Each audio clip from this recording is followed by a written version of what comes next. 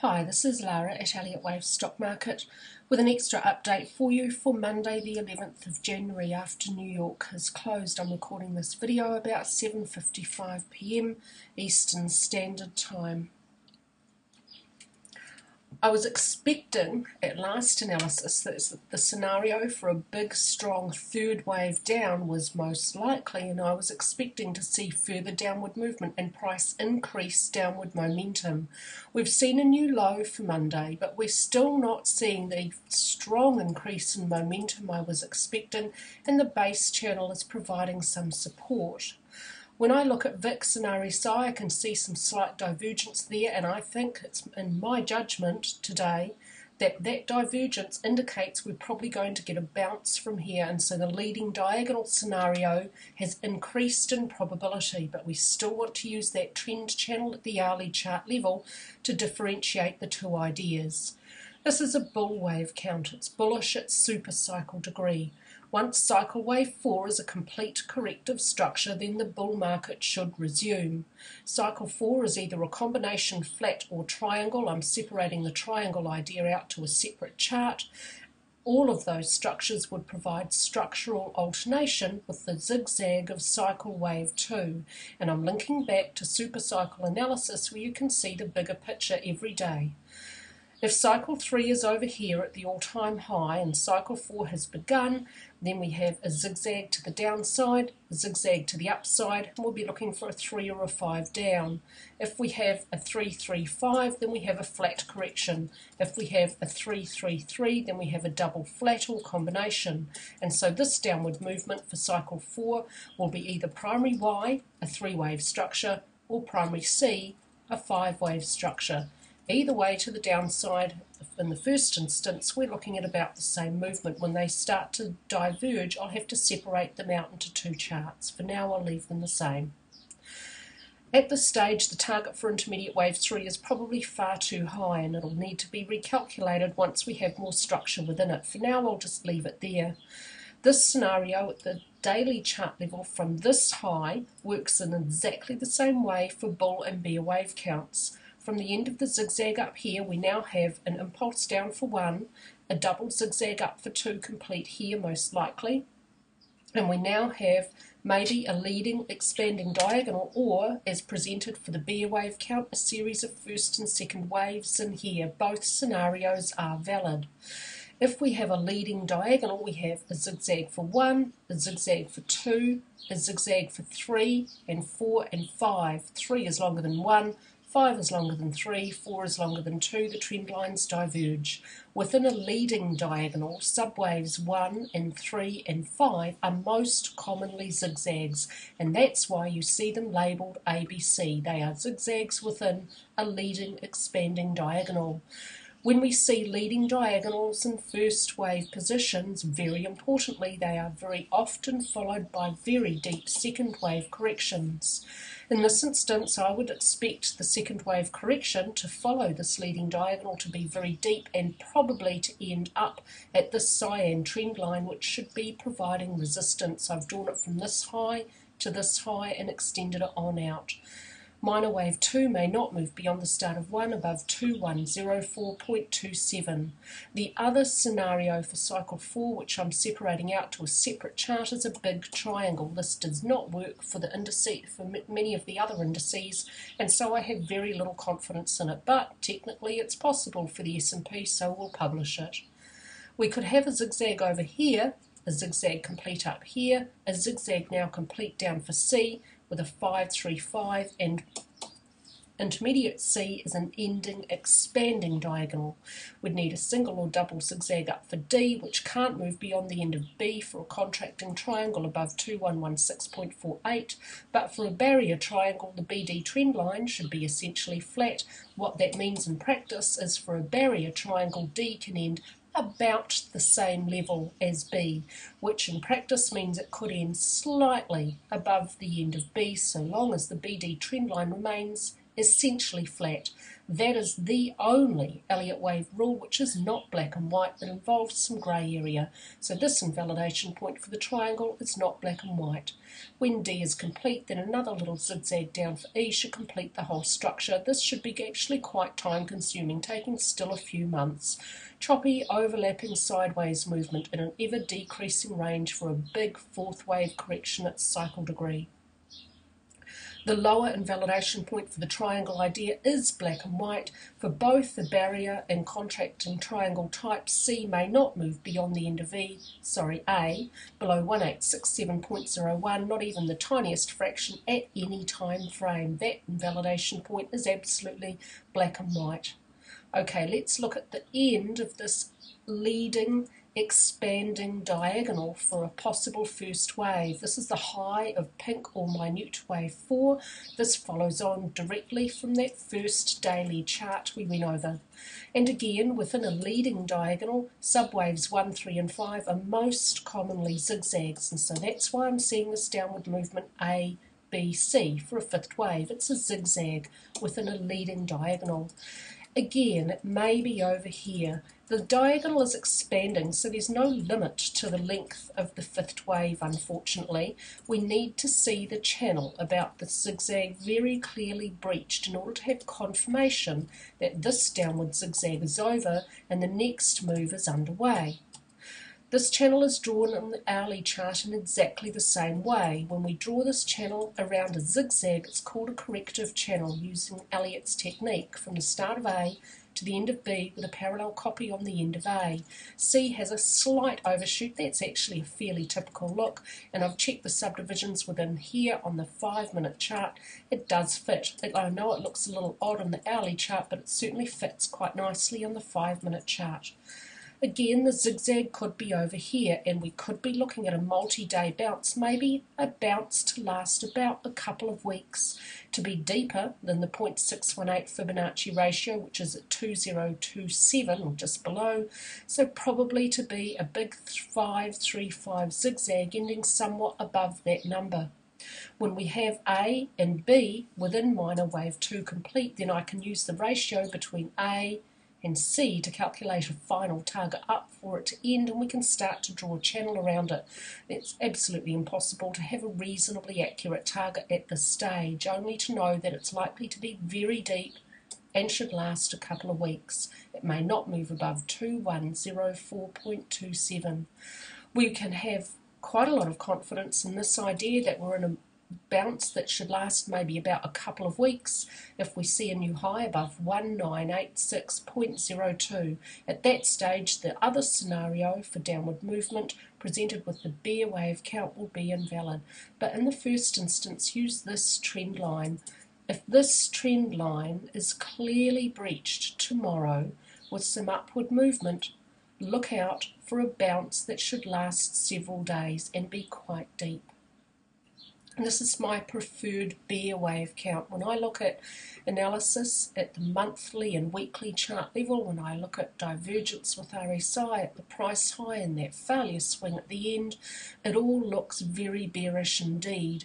The bigger picture is much better supported for this bear wave count. This calls for a big supercycle trend change up here and the start of either a big impulse likely for supercycle wave C or a big flat correction for supercycle wave Y, a huge market crash in the very early stages.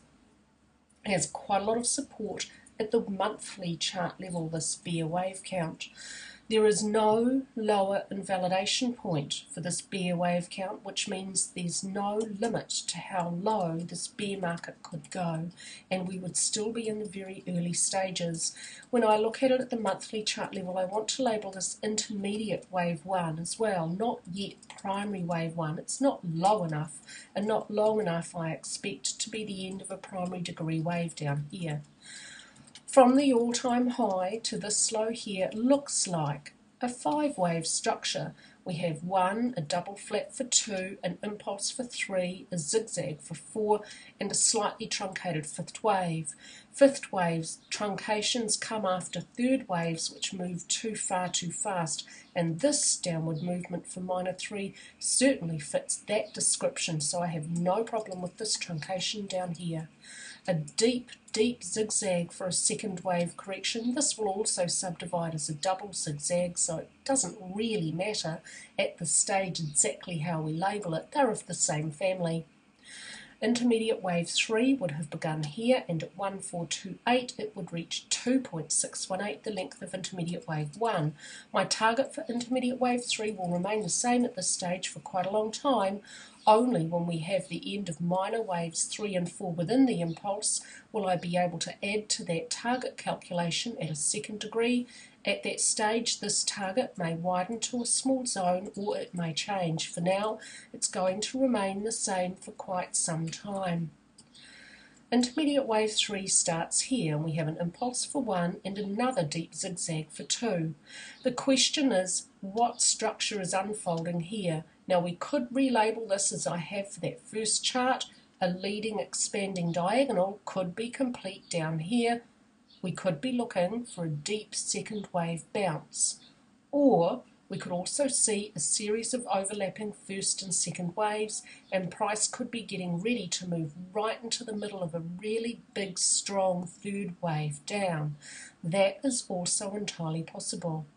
The target for minuet wave 3, this is the next reasonably sized, in terms of duration, interruption to the downward trend that this wave count would expect. At 1818, minuet wave 3 would reach 2.618, the length of minuet wave 1. But if we have a leading diagonal from here, 1, 2, 3, 4, 5, as per the scenario on the first chart that I went over, then that target doesn't apply at this stage. It'll need to be recalculated once we get there. If we have a series of overlapping first and second waves, 1, 2 for minute, 1, 2 for minuet, and another 1, 2 for subminuet, this is how the middle of the third wave looks. The high of minuet 2 is here, here's subminuet 1 and 2, and subminuet 3 would be incomplete. This channel is drawn in exactly the same way on both of the hourly charts, but here it's correctly termed a base channel drawn around subminuet waves 1 and 2, from the start of 1 to the end of 2 with a copy on 1. We had a small overshoot at the end of Monday's session, but price has still not managed to breach the lower edge of the base channel. If this wave count is correct and we are nearing the middle of a very big, very strong third wave down, this base channel absolutely should have been breached. Subminuet wave 3 should be showing a clear, strong increase in downward momentum beyond that seen for subminuet wave 1.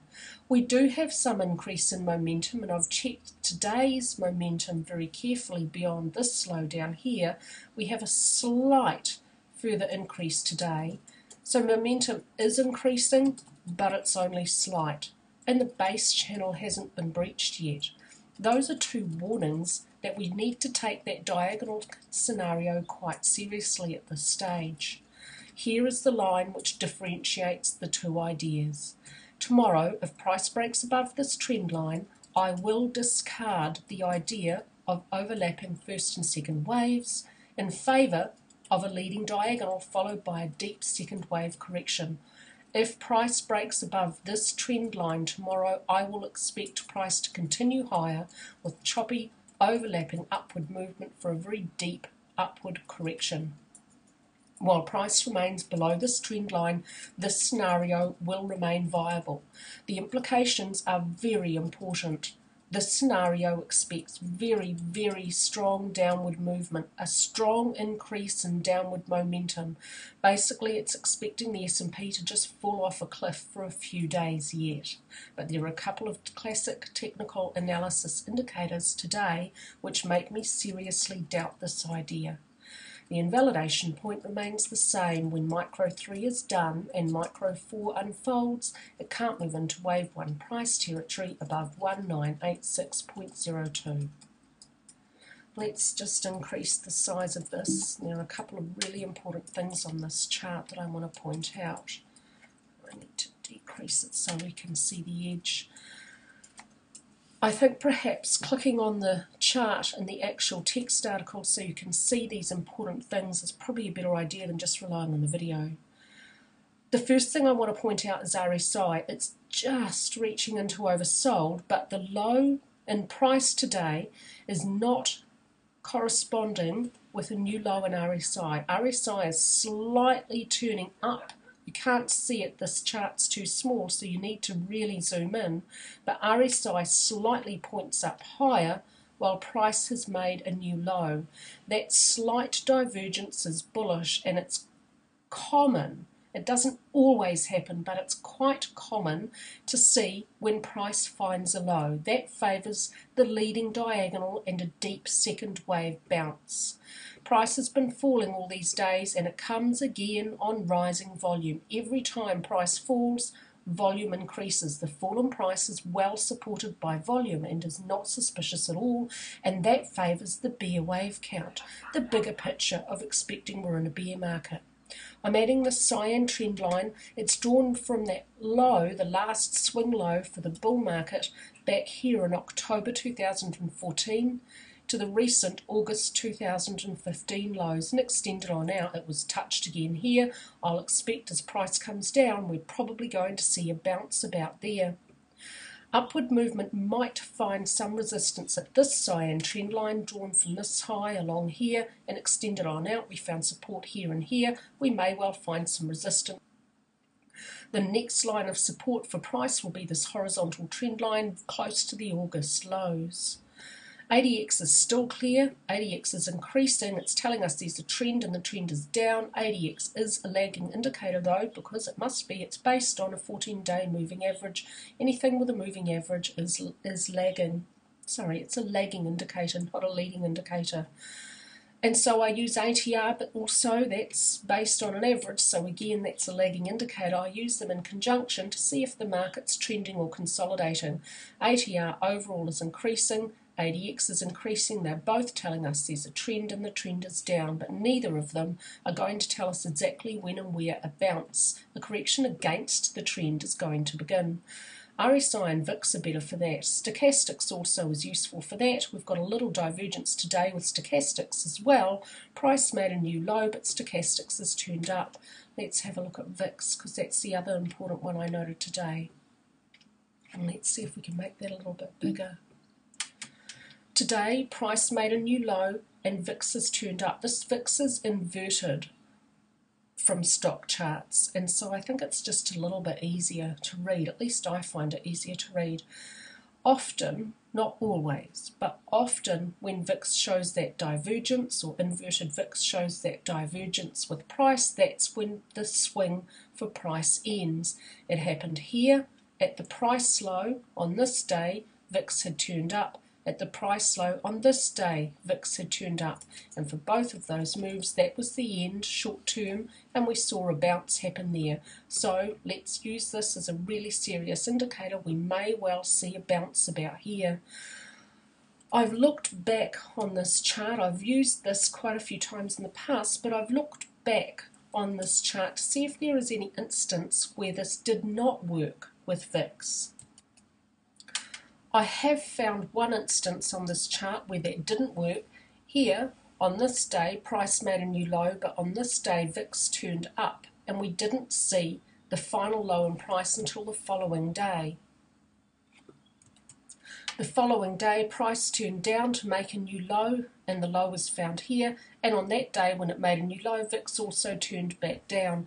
And so this doesn't always work, and that's the problem with classic and Elliott wave technical analysis. Things don't always work, they just most often work, so we have to weigh up the balance of probability. At this stage, I would say that small divergence with RSI and the small divergence with VIX and the divergence with stochastics indicates that we're more likely than not to see a bounce at about here. That's all for me today with your S&P analysis, and I hope that all of our members had a most fabulous weekend.